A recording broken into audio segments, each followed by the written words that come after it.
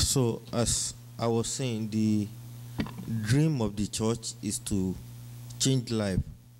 It changed my own life. I won't deceive you. I wouldn't be somebody you will have met at all.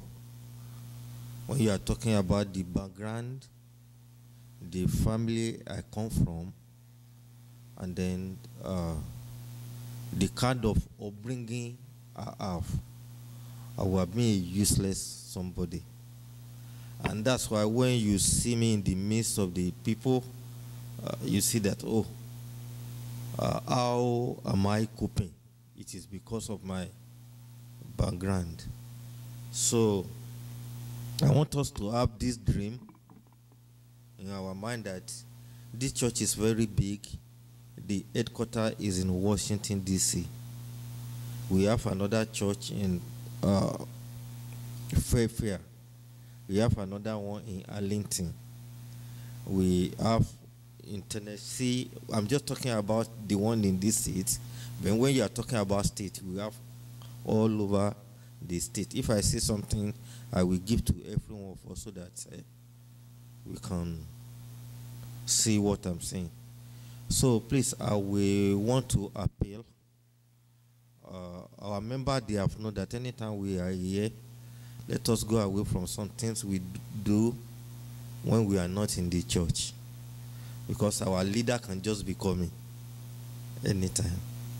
So it's like, why I know that it's not something that is, it is a challenge to us because of where we are coming from. But I want you to know that's the reason why God has sent me and God let us meet. And I believe by the power and the blood of Jesus Christ, things are not going to be the same as we are worshiping together in Jesus' name. I'm a family man. I have children. I have wife. Soon I know they will be here. And then I want to say something. You just need to pardon me. I know you will be proud of my environment.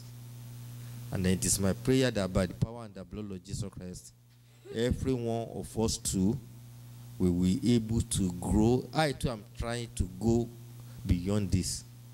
That every one of us too will be able to grow beyond this in Jesus' name. So please, anytime we come to the church, let us know that we are in the church. And anything unholy, we don't, we try to run away from it.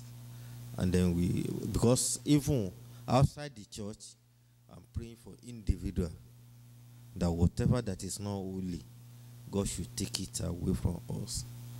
And God will help us in Jesus' name. I want you to know that I love you. Because if you are not here, I will not be here. It is because of you are here, I'm here.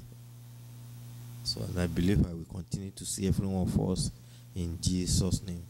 We are more than this. It's just because of our boss. Somebody has even called me again that I should come and pick. But we will continue to adjust. Please, I want to be seeing you every time. And I want you to know that we are coming to the church where God is going to transform our life. And God will do it in Jesus' name.